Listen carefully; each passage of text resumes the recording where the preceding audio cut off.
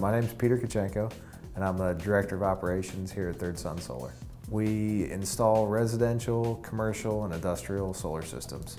So basically we mount solar panels on roofs, we create energy, and we allow customers to create their own energy and put it back into the utility grid. Solar is a growing industry in Ohio, so we have anywhere from 6 to 15 installers, some being real small companies, some being real big companies. There's a lot of electricians out there, there's a lot of laborers out there who can do the installs, but there's not a lot of energy analysts who understand power usage and understand the financials to actually sell the systems. So one of our biggest challenges is not physically installing the systems, it's coming up with a package that financially works for the customer that makes them purchase the systems. So we need more educated salesmen, we need more educated energy analysts to be able to build these packages and design these systems that financially make sense. They would have to have a good understanding of math, a good understanding of energy and power and how energy and electricity works. So it's real crucial to understand power usage and what power means. So there's a lot of math involved, a lot of financial numbers involved. They're expensive systems, so we need to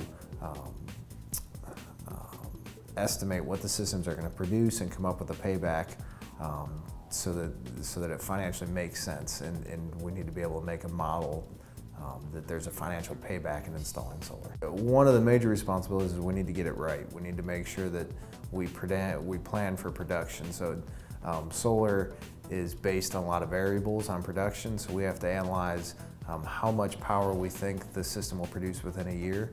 And we have to take into account that we're going to have sunny days, we're going to have cloudy days, and we have to take an average estimate of how much power these solar systems are going to produce, and then compare that to how much energy the homeowner or business owner uses, and make sure that those equations meet each other or match each other. I enjoy seeing customers' meters spin backward, so when we fully install a system and it starts cranking out energy and their meter spins backwards, so they're selling power to the utility instead of buying power. That's kind of the big thing at the end of the day that makes you smile. And I like seeing customers' utility bills. We get a lot of utility bills. They email them in and they have a $1 utility bill or a $0 utility bill. So those are the good parts. Some of the parts that aren't as interesting are sitting down crunching the numbers sometimes. There's a lot of computer time, a lot of financial, reviewing numbers, trying to make things work for customers financially. So that part could be the less exciting part of things. Accounting and science, I think, would be the two major courses. But I would definitely look into accounting, learning how to use Excel, learning how to use math programs.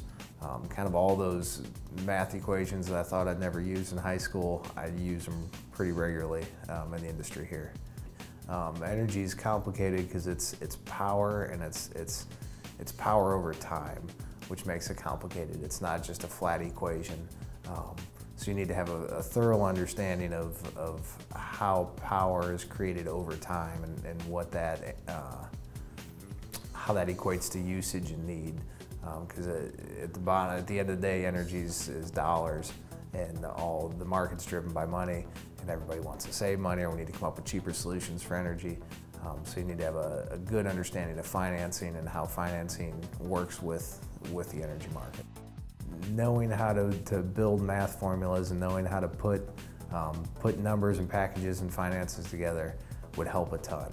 So if you could do anything in the accounting world, in the personal finance world, take courses in personal finance, shadow an accountant, things like that would help. Sharpen your pencil, be smart, study a lot, know your formulas, know what you're talking about. The biggest mistake people can make is overestimating production or making your costs too cheap or too expensive.